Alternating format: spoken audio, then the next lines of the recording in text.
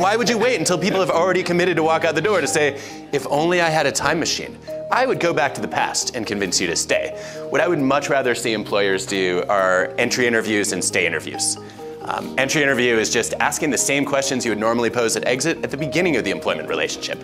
Why are you here? What are you hoping to learn? What are some of the best projects you've worked on? Tell me about the worst boss you've ever had, so we can try to emulate the good and avoid the bad.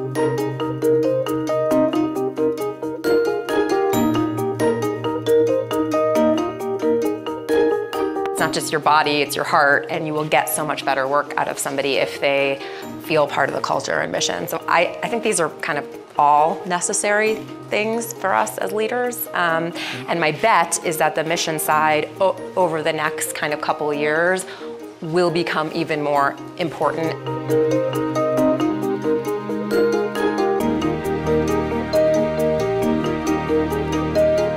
Without it, this same phenomenon of phoning it in or quiet quitting can in fact lead then to not being able to retain and make productive great talent, especially in an environment right now where we all need more impact and productivity from our teams.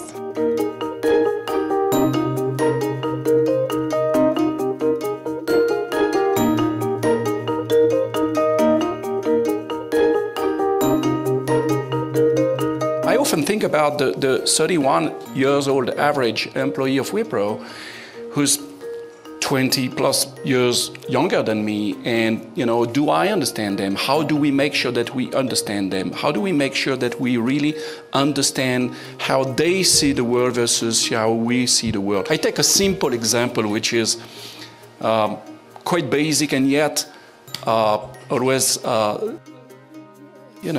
destabilizing for some leaders, is the younger don't read emails.